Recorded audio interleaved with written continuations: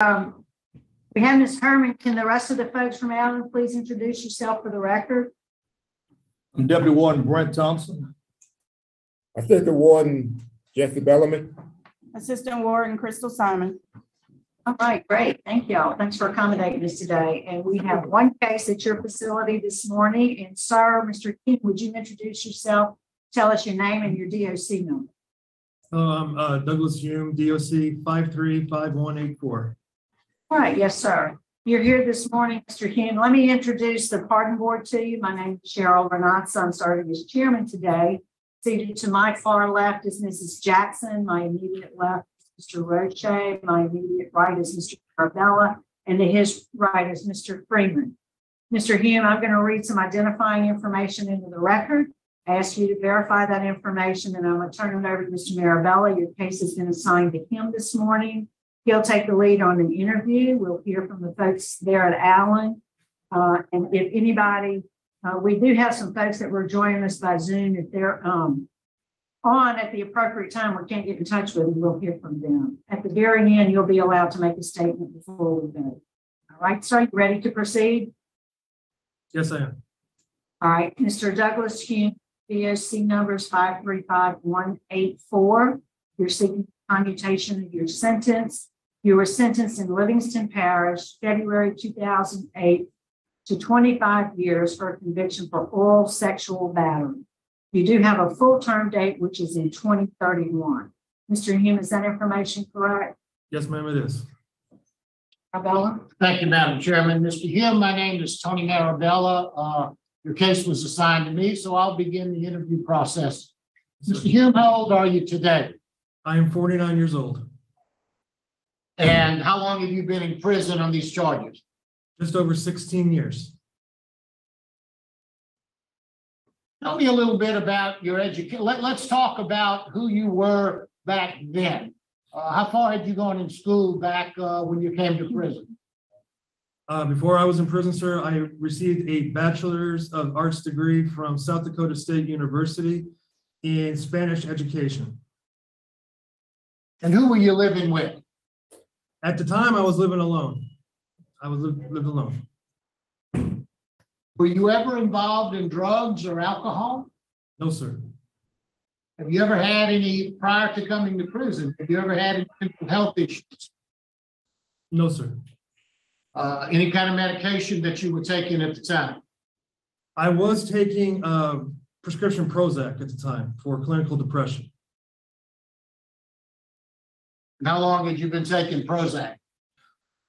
I guess about 2-3 years, something like that. Let's talk about some of the things that you've done while you've been in prison. Now, you've gotten more educational certificates. Is that correct? Tell me about those. Yes, sir. When I was in the faith-based training community, I received both an associate's and a bachelor's degree from Cornerstone University in religious education, basically a seminary degree to teach the Word of God. You've done a lot of educational work, as I've seen. Now, you've taken a couple of programs. You took the 4 phases of sex offender treatment. Yes, sir. What other programs did you take? As I said, I have taken the faith-based training community, and I believe I have a lot of certificates from that. We had a lot of. I do understand that. I'm talking about other programs like Cage Your Rage. I think you took that. Did you take any other programs along the lines of any sort of victim awareness or anything like that? Just through faith-based, just all the ones through faith-based. A lot of trust and tragedy. Now, tell me what you learned in the sex offender treatment program that would give me some insight as to who you are today. Okay, I learned that I was extremely selfish, and I put my own desires above hers, and which included good common sense. I learned just how people could perceive me, how I was perceiving others, and how to better myself so that I don't put myself in a position again or put somebody else and cause that much pain and suffering to somebody else. That is not who I am today. I am the total opposite of who I was when I did this crime. Tell me what prompted you to do the crime back then. What have you been able to inwardly understand why you committed this crime? Plain selfishness, sir. I was put my feelings above everybody. Well, talk to me about your feelings. What are your feelings? I mean, it's unnatural for someone to want to molest young children. So tell me what you say you were selfish. Being selfish is one thing, but what have you learned about yourself that will convince me that you might not do something like this again? Because I've learned that it's not the right way to approach somebody. It is not the right way to earn somebody's trust in order to live within a society where there is decent law and order. Well, I understand that. That's good book learning. I mean, I think we all know in civics, you shouldn't violate the law. Yes, sir. My question to you is, you obviously had some emotional, personal issues Yes, that sir. caused you to do what you did. Yes, sir. And I've got reason to believe this was not the first time that something like that happened. So my question to you is, what have you done looking inward to prevent that from the future? I mean, you tell me you're selfish, well, okay, but you know, how can I be comfortable saying, I'm going to let this man out again, and this may very well happen again?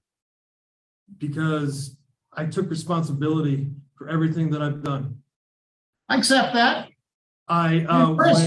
When I was arrested, I voluntarily gave a full confession. I knew at the time I needed to change. And I spent the last 16 years rebuilding myself and my life in order to become a more productive citizen and not let this happen again. Let me ask you this. What do you think this young girl feels today? Shame. I think she feels shame. I think she feels tremendous sadness. I think she feels anger. I know I feel angry towards myself for allowing things to go this way. Tell me how this even came about. Tell me what happened. Basically, we were sitting around and things led to me putting my mouth on her vagina. This little girl had special needs. I mean, she had some very serious issues, Yes, she did. medically and emotionally. She did, and I took advantage of that. I took advantage of a special needs girl, very, very special in not just special needs, but she was a very precious little girl, and I took advantage of that. I accept that. I accept the fact that I really screwed up. I accept the fact that I caused harm to her, her family, and my family, and a lot of it is just to myself. I spent the last 16 years in prison when I should be, the way I was hoping to go with the Harveys was I was hoping that this was it. This was going to be my family. And I messed that up. I accept that. When did you first start having feelings towards young children? Sexual feelings towards young children?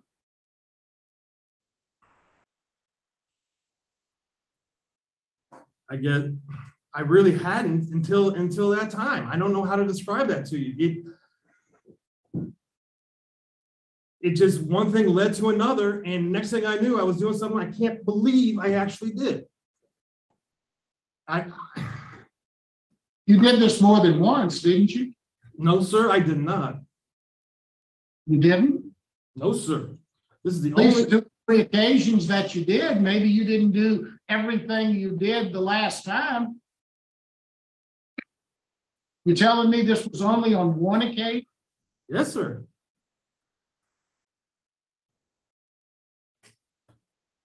So what would be your plan to tell me what is it that you learned in your sex offender program that is going to help you not have these feelings? First of all, you just have to be aware of them. You have to be aware of them, and you have to replace those with other thoughts that will not allow you to go down a road like I did here. Since you've been in prison, have you had any mental health evaluation of any sort? Just your basic ones that they do occasionally. And you have not been diagnosed with anything? Are you taking any medication now? No, sir. The charge originally was, I hear you, Mr. Hume, and I if I could count, I probably will count 1,000 times you've said me or I. What you've done for you. What you did was horrible. You were charged with aggravated rape. You say, oh, I took responsibility for it. They reduced those charges so you could get a deal. I mean, I don't find your acceptance of responsibility convincing me you'll never do this again. I'm very concerned about that. What do you say to that? I would say, sir, that I understand. I accept what you believe from this. But what I have learned in prison, it's hard for me to convince you, for you to know what I've done the last 16 years. I understand that. I accept that because I don't know you at all. First time I've laid eyes on you. Read your file a week ago. But your family knows you. And they all oppose your getting out because they're afraid you're going to do this again. Why would they feel that way? I don't know, sir. I don't know. I pretty much have lost contact with my family. I have in contact with my mother very, very rarely. Nobody else. I have not talked to any other member of my family in 16 Where would you years. live wherever if you were to get out early? I'm sorry? Where would you live if you were able to get out early? I have friends and family in Texas who are waiting for me, sir. Who is that? I have a distant cousin by the name of Shirlene Weller, who I discovered, and I have 2 businesses that I actually have the business plans for right here that I would be doing. I have angel investors ready to go. Mr. Hume, I'm going to say it again, and then I'm going to let my colleagues, and I'll listen what anyone else has to say. All I'm hearing is you. Work, faith-based. I don't see you dealing with the issue that I see that you have. So I'm going to, that's all the questions I have. Warden, what can you tell us about Mr. Hume? Yes, sir. Only thing I have to say really and truly is that obviously we can have to see his disciplinary record is pretty exceptional. But he and I spoke on last week, and my main concern is that whether he continue being incarcerated or in the civilian world, he's going to need extensive help. And that's my opinion. Thank you, Warden. Appreciate your comments. Mrs. Jackson has questions. Good morning, Mr. Hume. My name is Bonnie Jackson. I've reviewed your record, and when I do want to talk about something, I don't mean to get into something that might be too difficult for you to talk about. But at one point in your life, you attempted suicide. Is that correct? Yes, ma'am, I did. And the information that I have from reviewing the records suggests that you intimated to your family, I don't know, your mother, that the suicide attempt was because of similar issue involving sexual interest in children. Suicide was not about that, ma'am. Suicide was not about that.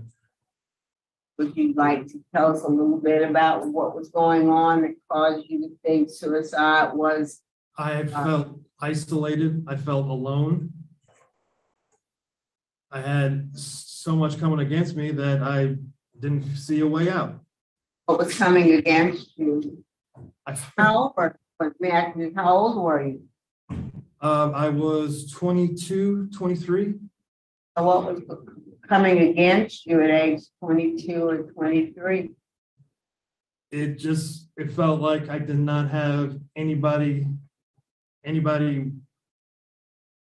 cared. It's just the way I felt at the time. I didn't feel like I had anybody who cared, that I didn't have anybody who loved me and wanted to help. Obviously, I was wrong, but that's just the way I felt.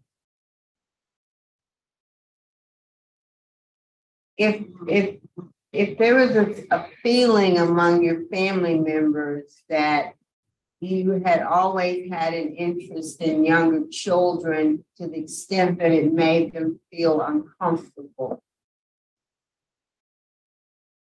how would you respond to that?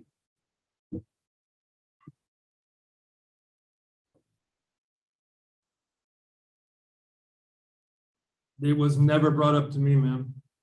It's hard for me to answer that question because it was never presented to me. Well, even if they never said it, Mr. Hume, the question is, have you from an early age, earlier than when this offense occurred, been attracted to children sexually? I haven't. Like I said, said before, I have not. This was something that went too far and I made a terrible mistake. But see, you kind of want to yada, yada, yada over it. I mean, going too far. I mean, why did it even start to begin with, get to the point of being too far? There had to be some, and when you say that when you talked about your feelings surrounding the time you attempted suicide, sometimes people feel more comfortable with children than they do with adults because they feel rejection by adults, and children are less threatening, if you would.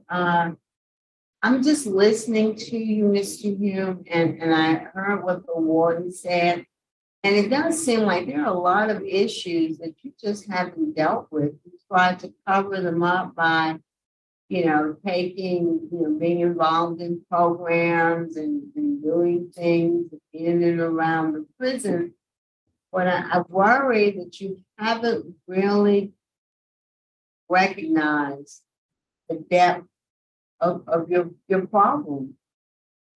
And you're a young man, and I'm uncomfortable with where you are right now, thinking that you're not going to find yourself in this situation again, because I don't think that you have really dealt with what is it in you that caused you to have this proclivity towards young children.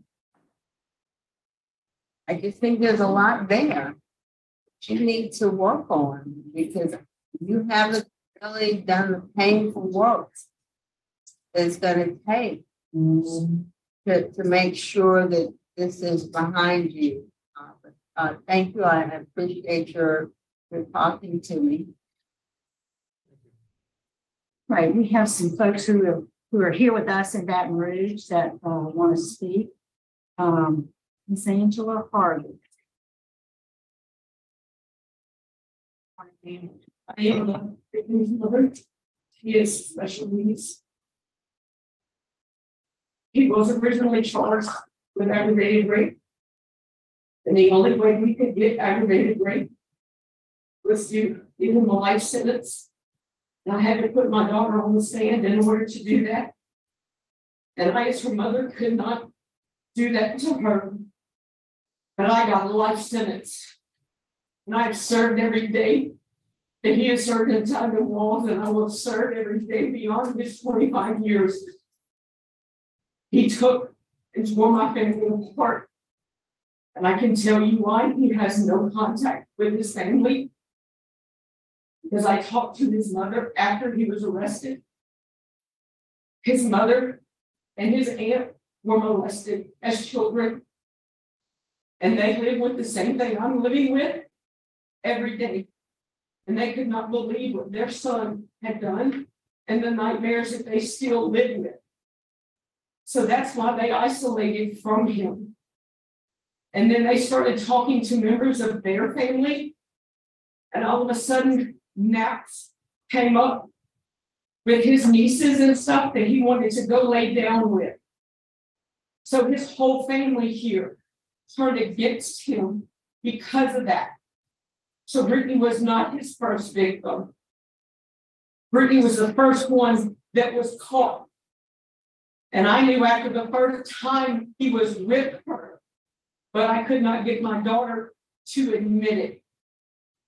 Brittany, you have to ask her very specific. He will do this again if he gets out, and another mother will be in my shoes serving a life sentence because he will not stop. He is sick. I live with this every day, as well as my child, but I have protected her as much as I can. And I don't let her know what all goes on. She doesn't even know about today because she still has nightmares over it. Please don't let him out. Another mother should not have to go through what I am. Thank you. Thank you, Ms. Norman. Ms. Norman, did you want to speak?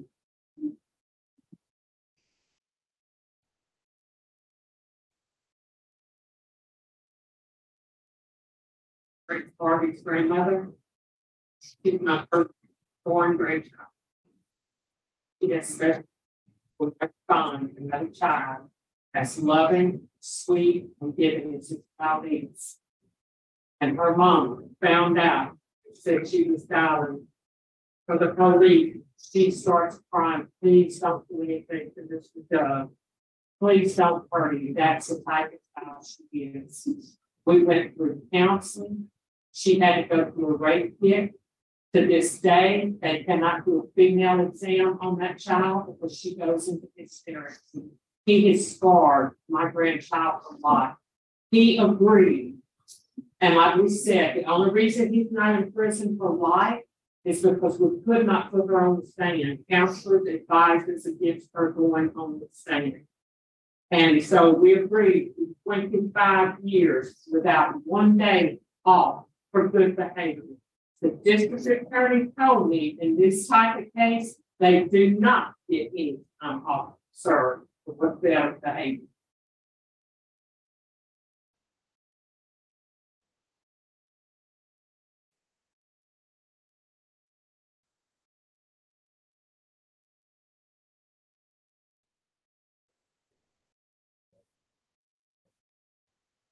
Thank you for stuff.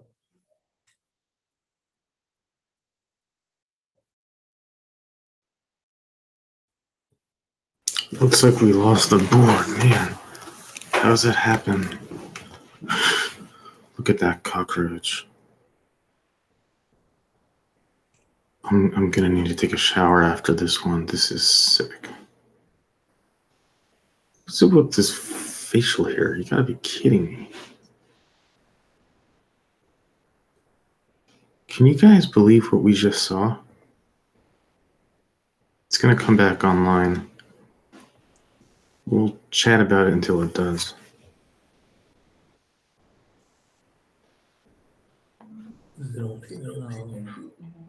Looks like there's. There's a close-up of the cockroach.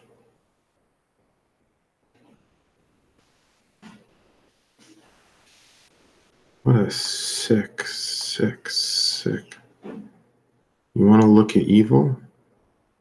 We're looking at evil. This is scary stuff.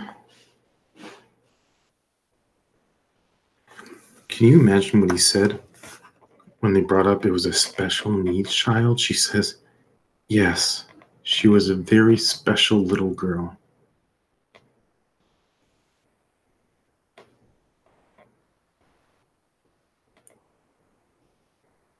Monsters do exist. And we're looking at it. And you know what's the sickest part? Is that he's going to get out in 9 years.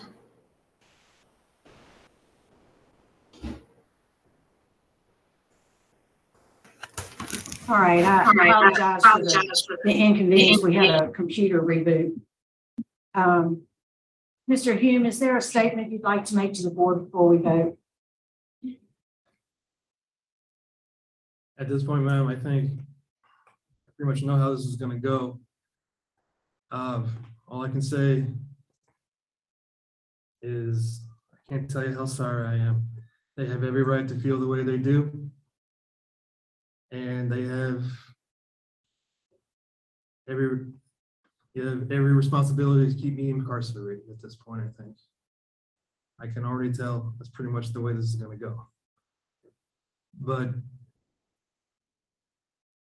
I can't tell you, and it's hard to really describe exactly the remorse I feel from the camera. I'm so sorry to the Hardy family. I'm so sorry to mine for taking things out of context that weren't meant for it.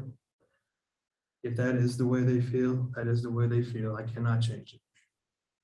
So at this point, I just leave the decision to you. Right.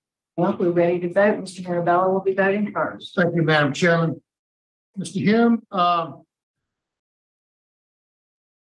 you've done well while you've been in prison. You've worked hard. You've got structure. Your disciplinary record is good. You've taken a lot of education courses. But there are a lot of things that you haven't done. And those are looking inwardly as to who you are and why you are. And I think the warden said it. You're going to need a lot of help. And you're in a place right now where you can get it. I think that you need to take some programs that you can begin to look inwardly and make a determination as to what it is inside you that caused you to do these things. And until you get to that point, I don't think you're ever going to appreciate and realize what you've done and who you are. Based upon the offense itself, the comments from the warden, the opposition, both law enforcement as well as the victims, as well as your own family. My vote today would be to deny your request for a pardon. Madam Chairman, Mr. Freeman.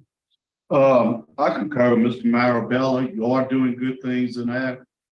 Hope you continue to help others get their eyes set, but you're definitely not ready for release. And my vote is to deny. Mr. Jackson. Mr. Hume, I do have concerns because I don't think you really come to terms with what is it in you that you need to get fixed so that you're not a risk to other people. I'll just encourage you to do some more introspection, maybe taking victim awareness, but really you've got to look at yourself and figure out, what has happened to you in your life that's caused you to be at this place. It sounds like there's a lot of hurt and trauma in your life that you need to deal with. but I don't think you're ready. I'm going to encourage you to keep trying to get to the root of why you did what you did. But my vote today is to deny the victim opposition, the continuing harm to the victim. And I just think it needs some more work. But good luck to you, Mr. Hume. Gresham. Thank you, Madam Chair. Mr. Hume, good morning. Good morning. Based upon overwhelming opposition from the DA's office, who prosecuted this case, adamant opposition from the victim's family, opposition from your family, and I think that you are a potential risk to your family and the general public. My vote is to deny your request. All right, Mr. Hume, I do concur with my colleagues. I think you have some more work to do. You do have an outdate, but you got a lot of work to do in the meantime. My vote today is to deny your application. I wish you well. Good luck, sir. Thank you. And what are we going to do when he That does get concludes our out? business of Allen. Thanks for accommodating. We are going to recess at 9:46. Thank you all. Thank you. Arlie, you got Cadillac along.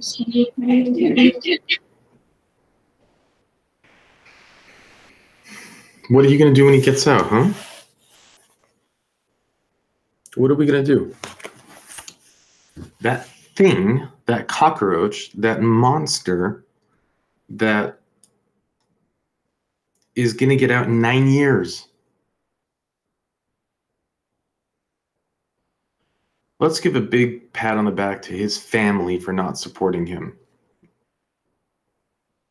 It is nice and refreshing to see that.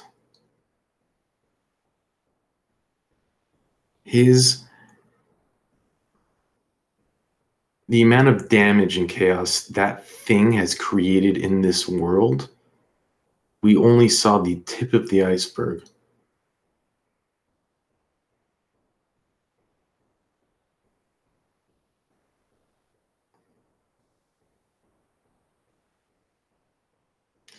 It just kept getting worse and worse. She was a special needs girl. And his answer, yes, she was a very special little girl.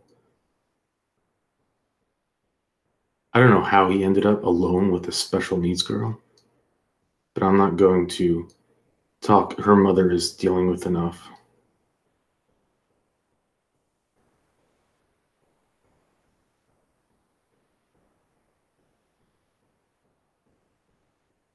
It's not the right thing.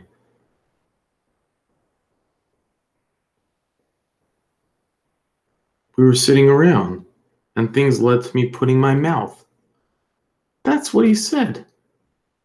Then he says, things went too far. Of course, I don't need to get into how much he lied the entire time. What we just watched is a sick creature that cannot be fixed. Ms. Jackson says, we need, to find a way to fix. You can't be fixed. I could think of a few ways, actually. It would involve a large blade.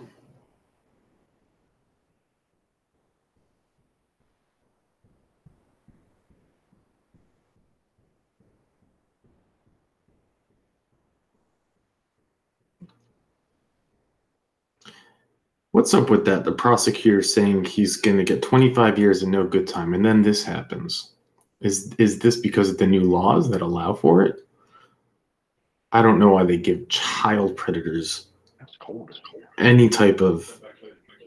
If you look in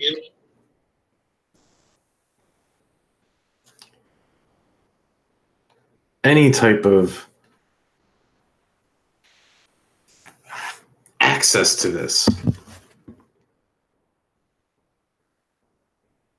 It's disgusting. I do love that his family opposed it. Then he goes on to say, oh, I have a cousin that wants to see me. Of course, another lie. Then he goes, oh, it's a distant cousin. I discovered her. He brings to his parole hearings business plans. Who brings business plans? I have angel investors ready to go, meaning people who want to invest in his brilliant entrepreneurial business plan.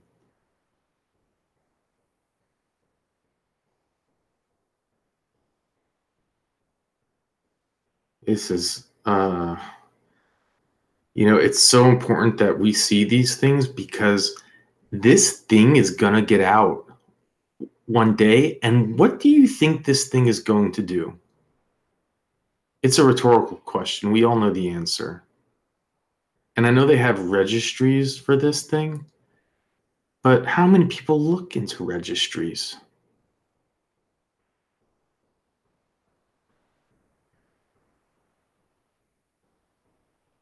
There needs to be better ways for when this thing gets out. You're literally, like, that's the crazy thing. And I get, they were going to say a life sentence. You know what's sad is that he could have gotten a life sentence and probably still have had this hearing.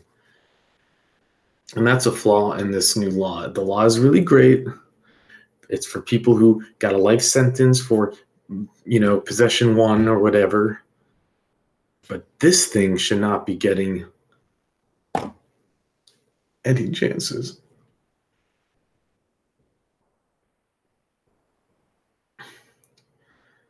So what do you do? What do you do when it gets out in 2031?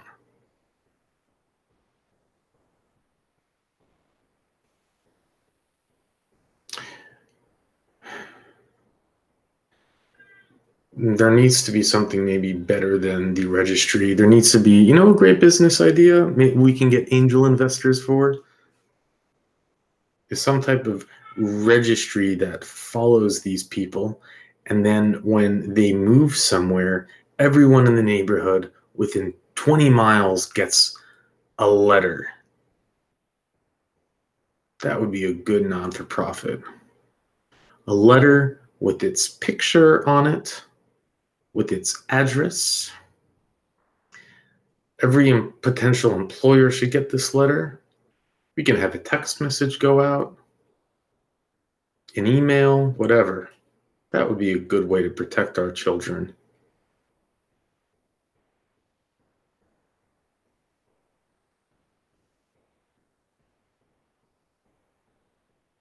We're literally watching a ticking time bomb.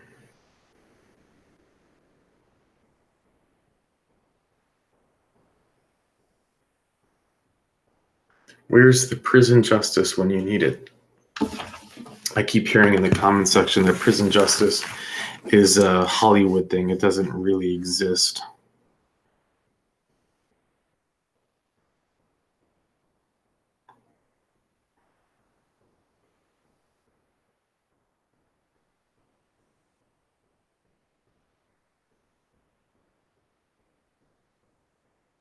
Someone said cockroach is too kind of a word, that they're a termite in the comment section, because termites destroy the foundation of a home the same way that they can destroy the foundation of our society. They're destroying lives.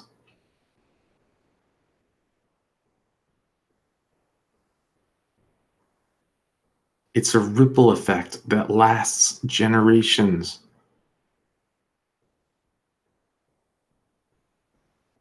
Couldn't even kill himself successfully.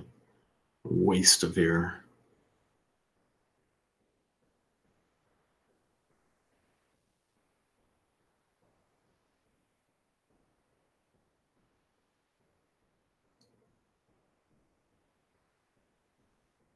I'm proud of his family for disowning this thing. Cockroach.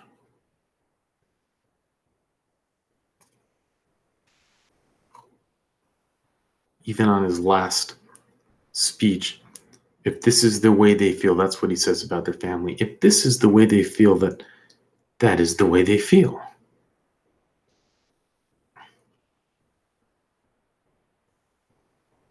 He was preying on his own family.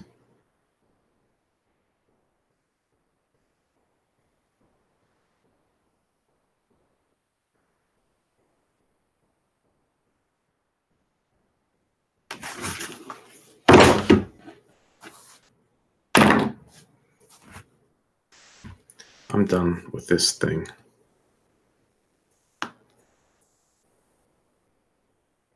But we do need a better way to keep track of these things when they get out. This is something that we need to do better. With that, I'll let you go.